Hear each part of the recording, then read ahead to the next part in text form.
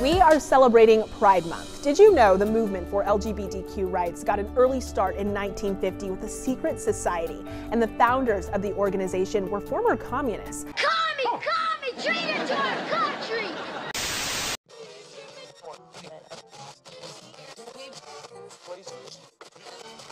You guys hit that subscribe button, hit that notification bell so that you always know when we have brand new content so you won't miss a thing. This is Random Things You Need to Know Pride Edition, right? It's Pride Month, so we're gonna do a little Pride history here to educate you. I'm Harry Hay. You don't know who I am? You soon will. If you guys are at BitChute watching, thank you for coming back. If you guys are at YouTube watching, thank you for coming back while we have the chance. If you guys are at Rumble or Gab or any of the other sites watching, well, thank you for coming back. You know, there was a Stonewall riot, and that's what many people think is the beginning of homosexual rights here in America. I think that was the first event that ever happened, or the first group that comes after that would be GLAAD or LGBTQ. As we've already studied, there have been groups that are after Stonewall, like the HRC, and of course GLAAD and many other groups. But now we're going to take a look at how long have the LGBTQIA plus whatever, how long have they been fighting for these rights? Let's find out. The first group that was founded was in America. This is only just America too. First group that was founded was Society for Human Rights. Oh, we have a human rights campaign. I wonder if they're the same. The Society of Human Rights was an American LGBT rights organization established in Chicago in 1924. Society founder Henry Gerber was inspired to create it by the work of German doctor Magnus Hirschfeld. Now you may be saying to yourself, who is Magnus Hirschfeld, Lorenzo? You can't just leave me hanging like that. All right, I'll tell you. Magnus Hirschfeld was a German physician and sexologist. He was educated in philosophy, philology, and medicine. An outspoken advocate for sexual minorities, Hirschfeld founded the Scientific Humanitarian Committee and the World League for Sexual Reform. He based his practice in Berlin. He is regarded as the most influential sexologist of the 21st century. He was targeted by Nazis because he was Jewish and gay. Oh, I bet you didn't think he was Jewish, did you? Yeah, he's Ashkenazi Jew and grew up in a very, very prominent household.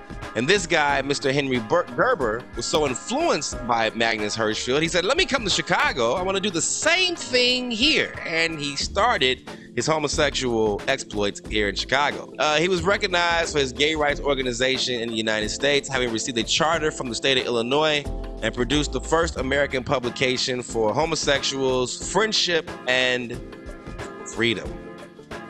2 months after being chartered, the group ceased to exist in the wake of arrest of the several society's members. Despite its short existence and small size, the society has been recognized as a precursor to the modern gay liberation movement. Who is Henry Gerber, you may ask? Henry Gerber is an immigrant from Germany. Came over here in 1913, settling with his family in Chicago because of its German-speaking population. Within a few years of his arrival, he experienced discrimination based on his sexual orientation and was temporarily committed into a mental institution in 1917 for being gay. Inspired by Magnus Hirschfeld, he started the Human Rights Society. An African-American clergyman named John T. Graves signed on as the president of the new organization with Gerber. Now, why didn't Gerber become the first president? Why did this black man have to become the first president? Interesting. Anyway, Gerber, Graves, and 5 others were listed as directors. The state granted the charter on December 24th, 1924, making the society the oldest documented homosexual organization in the nation.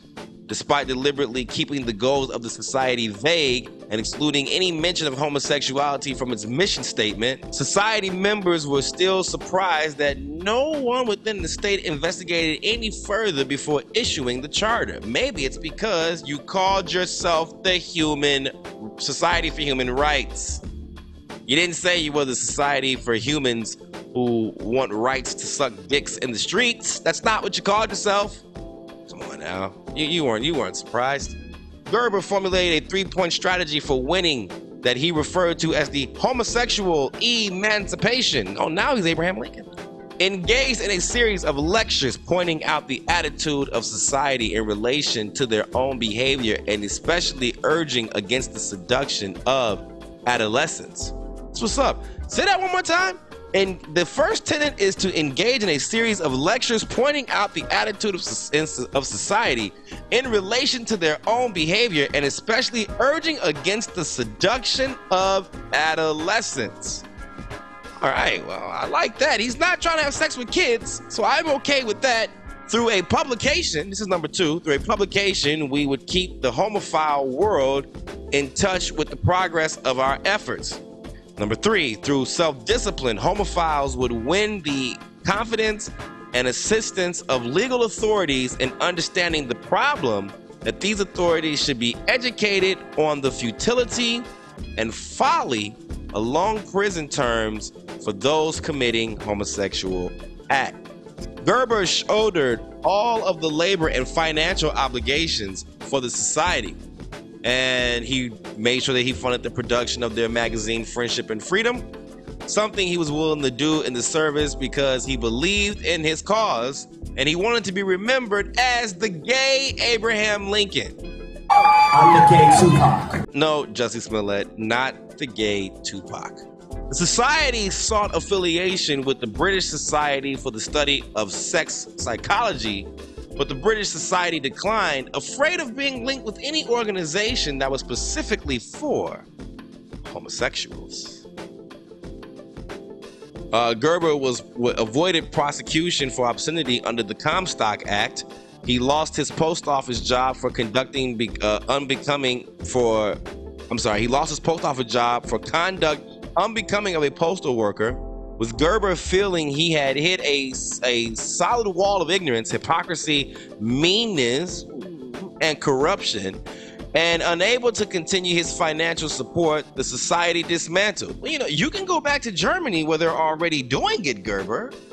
You can go there and you can go hang out in Berlin with Hirschfeld, and you can start as many societies as you would like. Why do you need to do this here in America? Clearly, the Americans are not on board. Interesting. Gerber was left embittered and that none of his wealthier gay friends of Chicago had come to the aid of the cause and believed he was designed to advance the common good. He left Chicago for New York City, where he re-enlisted in the Army, serving for another 17 years before he was honorably discharged. Well, hey, I mean, in the process of doing that, the homophile movement was able to come from that. The homophile movement was a movement that was created in the 1950s to support homophiles and other people who are representing themselves as sexual minorities. I want you to know that that is what they were calling homosexual at the time. There's no LGBTQ, it's just sexual minorities. Sexual minorities. And you know that these sexual minorities feel that they are oppressed like actual minorities. Interesting. All right, so the homophile movement, the homophile movement disbanded after the Stonewall Riots of 1969 because the older members felt like the younger members were becoming entirely too radical. Wow, very interesting. After the gains made because of the homosexuals' right movements of the 19th century and the 20th century, the vibrant homosexual subcultures of the 1920s and 30s became silent as the war engulfed Germany. And this was the home of such movements as the Scientific Humanitarian Committee and activists as Magnus Hirschfeld, Ernst Bouchard, Karl Heinrich Ulrichs, and Max Spohr. But in Nazi Germany, gay literature was burned. Gay organizations were dissolved and many gay men imprisoned in concentration camps. Hey, just want to ask you guys a quick question. You guys remember the story about Adolf Hitler, where you were told that Adolf Hitler was burning Jewish books? Remember we were told that? It's May 1933, and all across Germany, students at universities are carrying out a series of book burnings that target people with a quote-unquote un-German spirit. At these book burnings, the works of men like Freud, Einstein, Mann, and Erich Remarque, who had written the book All Quiet on the Western Front, are thrown into the fire. The largest of these book burnings occurred in Berlin, where an estimated 40,000 people gathered to hear a speech by propaganda minister Joseph Goebbels. In the speech, he declared that Jewish intellectualism is dead and said that it was the right of the students to quote-unquote clean up the debris of the past. It was this cleaning up of the past that was going to pave the way to a very dark future. Also included in these book burnings was the works of Heinrich Heine, who in 1822 said, "Where they burn books, they will in the end burn human beings too." Let me show you something interesting here in Berlin that people often walk right by. Beneath this glass, you'll see huge underground bookshelves, but they're empty. You see, in 1933, on this very square, a group of Nazi students burned over 20,000 books by Jewish, communist, and liberal authors in an act of literary cleansing, one of the largest and most infamous book burnings. In 1995, these empty shelves were installed by an Israeli artist. They have space for 20,000 books, the same number burned on that infamous day. And engraved here is a chillingly prophetic quote from an 1820 play by German Jewish author Heinrich Heine. That was but a prelude. Where they burn books, they will ultimately burn people as well. What do you think those books were? Why don't you take a moment and think about that? Leave the answer in the comments section. I'll read it. I'm very curious to know, what do you guys think those books were that he was burning? Seeing as how Germany had become a Christian state, they were under the influence of the Pope, and you had the majority of Jewish people were, I'm sorry, not the majority, a large number of Jewish people in Berlin were promoting this lifestyle. What books do you think he burned? And they only tell you he burnt Jewish books. They don't tell you which kind of Jewish books. Nah, don't worry about it. Anyway, from this group, from the homophile movement, and from the Society of Human Rights, there came a young man who was so influenced by Henry Gerber. His name is Harry Hay. Oh, that's me. Yes, Harry Hay. Non-Jewish, by the way. Harry Hay was a gay rights activist, a communist, of course, and a labor advocate, but also the most important things about him is he's a member of NAMBLA. What is NAMBLA, you say? The North American Man-Boy Love Association was formed in 1979 as a support group for men who are sexually attracted to boys. Over the years, its membership grew from 24 to 1,500 members. During the day, Bob is a government lawyer. In the evenings, he manages the NAMBLA's national office. I'm mad at you. Harry Hay was born in an upper middle class family who was raised in Chile and California. He was born in 1912. He was influenced by Marxism, briefly studied at Stanford University, subsequently becoming a professional actor in Los Angeles, where he joined the Communist Party. Becoming a committed activist and left-wing in the left-wing labor movement, as a result of societal pressure, he attempted to become heterosexual by marrying a woman who was a part of the Communist Party in 1938, with whom he adopted 2 children. Recognizing that he remained homosexual, his marriage ended in 1950, where he founded the Mattachine Society.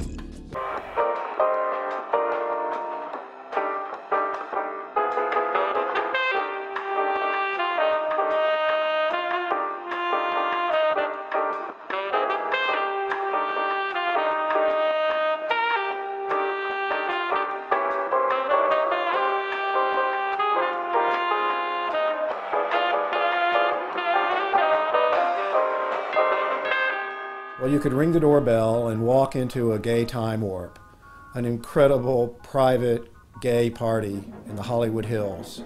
And they were warped all right. They were having a fantastic time. It was hilarious.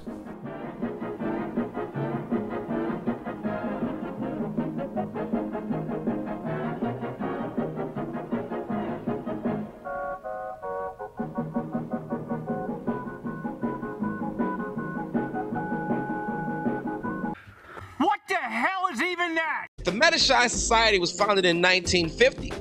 It was the early national gay rights organization in the United States, preceded by several covert and open organizations such as the Chicago Society for Human Rights.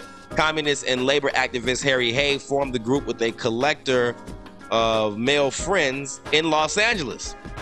He wanted to protect and improve the rights of gay men throughout the United States. At the beginning of the gay rights protests, news on Cuba prison work camps for homosexuals inspired the Mattachine movement to organize protests at the United Nations and at the White House in 1965. The Mattachine Society was named by Harry Hay at the suggestion of James Gerber, inspired by a French medieval and Renaissance mask group he had studied while preparing a course on the history of popular music for a workers' education project. These societies, lifelong secret fraternities of unmarried townsmen who never performed in public unmasked, were dedicated to going out in the countryside and conducting dances and rituals during the Feast of Fools. So we took the name Mattachine because we felt that we, 1950s gays, were also masked people. Harry Hay conceived the idea of this activist group in 1948 after signing a petition for Progressive Party presidential candidate Henry Wallace. Hay spoke with other gay men at a party about forming a gay support organization. He called them Bachelors for Wallace. Mattachine was originally organized in similar structure as the Communist Party, with cells, oaths of secrecy, and 5 different levels of membership, each of which required greater levels of involvement and commitment as the organization grew. Levels were expected to subdivide into new cells, creating both potential and horizontal areas for growth. The founding members constituted the so-called Fifth Order, and from the outset remained anonymous. The primary goals of the society were 2. 1. Unify homosexuals isolated from their own kind. 2.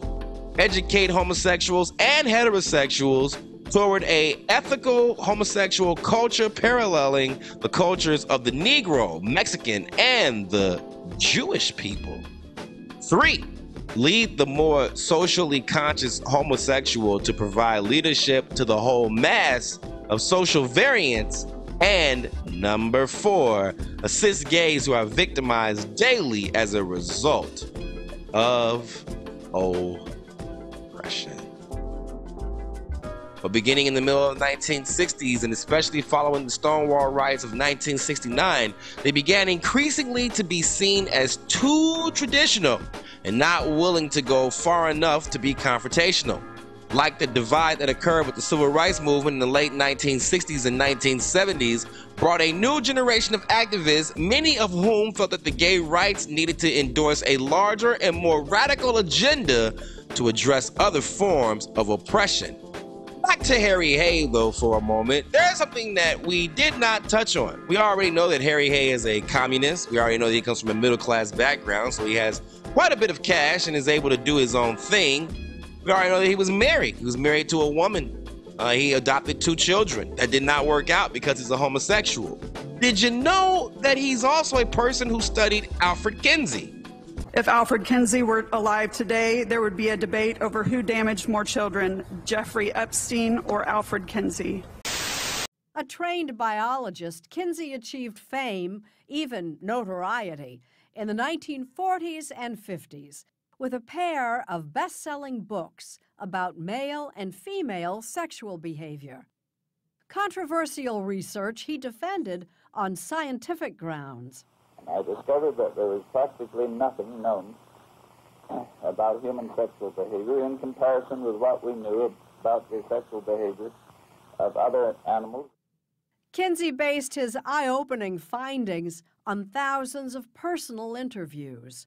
Many of Kinsey's findings and techniques remain controversial, including his occasional reliance on the accounts of admitted child abusers. This institute and its namesake have a history of child sex studies, much of which have been referred to as crimes against children. Alfred Kinsey is a sexologist who studied how children react to sexual activity. This might explain why there became a big problem with the LGBTQ movement in the 1990s and the 1980s and into the 2000s with Mr. Harry Hay. You want to know what his issue is? Well, here's part of the problem. He's a huge supporter of the North American Man-Boy Love Association. That goes against what Henry Gerber was trying to do when he started his Society of Human Rights. So you are not a Henry Gerber guy. You are someone different. Apparently, Harry Hay would go to pride events and he would make statements like the statement he made in 1983, where he was at New York University, and he said this: the parents and friends of gays are truly friends of gays. They would know from their gay kids that the relationship with an older man is precisely what 13, 14, 15-year-old kids need more than anything else in the world. As well as highlighting his own relationship with an older man when he was 14, saying, I send all of you my love and deep affection for what you offer to the boys in honor of this boy who, when he was 14 and when he needed to know best of all what only another gay man could show him and tell him.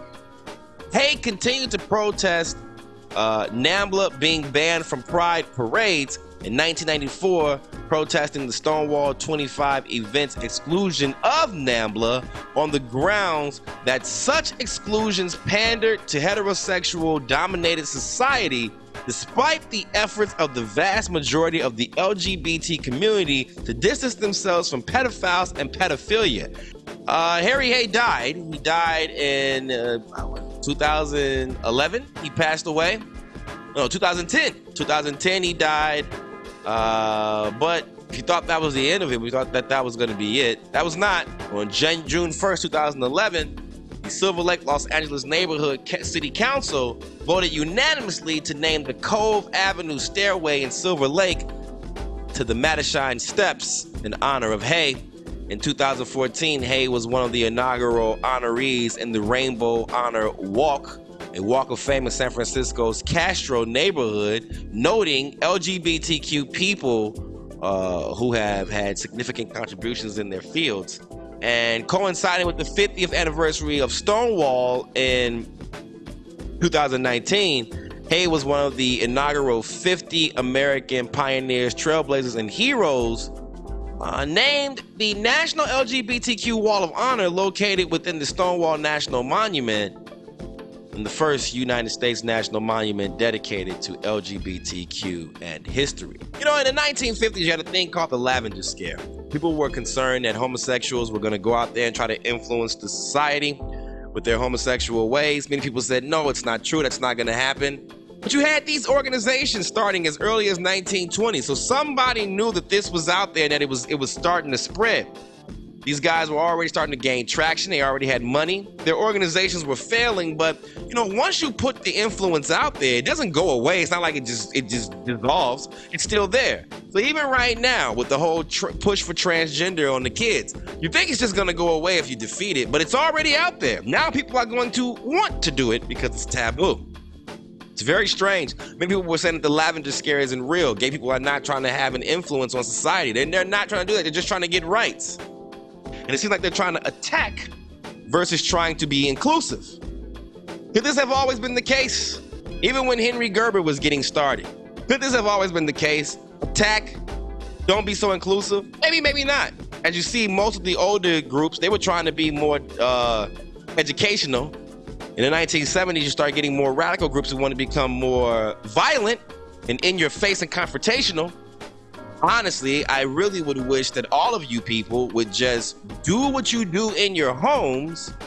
Don't worry about what the rest of us think about your personal life and leave all that shit to yourself. So I don't understand why we need to be I don't know why society needs to accept that or even know about that. It's none of our business. I don't know why society needs to know or be a part of any of one's sexual lifestyle. It's none of your business. I guess that's what I would have told Henry Gerber and Harry Hay. It's none of our business. Go live your life, brother. It's none of my concern. I don't care what you do. But apparently they cared about what they were doing. And they needed you and me and we to know. You guys, leave some messages in the comment section. Tell me, what do you think? Did you know that this goes back this late, 1924? Sorry, this early, 1924. This is how long we have had a homosexual movement here. Did you know it started in Chicago? I'm sure you would have thought that it started in San Francisco, especially with the 49ers and there being no women out there and them having to do things that were a little strange. They did it for some change too. Sometimes they didn't even do it for change. They just did it because, you know, they did it for the range. Anyway, but so did you find that interesting? Did you find it interesting that these movements have been around for a long time and there's been a push to do these things for a while? This is not our first time. We are not seeing these things now. Human rights campaign has been the human rights. This is just a rebranding. They're rebranding again. How many times have they rebranded their organizations to try to get everybody to buy into their influential ideas? How many times have they done this? Has the money been the real issue? Once they got money and politicians on board, did that change everything? Getting money and politicians, did that make the movement even more stronger? Or was it the radicalization of it? You see what happened with the radicalization of it in the 70s. Now it's in your face everywhere. You can't escape it. Maybe that's what happened. Maybe those new people saw Harry Hay and they saw Henry Gerber and they said, you guys are not tough enough. We got to get tougher on this. We got to make people accept us. We got to make people love us. We got to come out to everybody every day, all the time. We have to make everybody be a part of this. And unfortunately, they may be alienating more people being so radical. Not just heteros, even their own homosexuals. We're probably going to start a new movement like the LGBT movement, and it won't even involve all of you because some of you need to go and sit the fuck down. All right, I'll see you guys in the next one. You guys leave some comments in the comment section, and this is something you needed to know. We're on our quest to find out, how did we get here? Who are these people that put us in this bind that we are in today, where we in society, we are so concerned about who's having sex with who, more than we're concerned about drug addictions, homelessness, and the fact that our kids are not learning anything in school but who's having sex with who. I'll see you guys in the next one. It's something that you need to know. On the radio. Yeah, boy!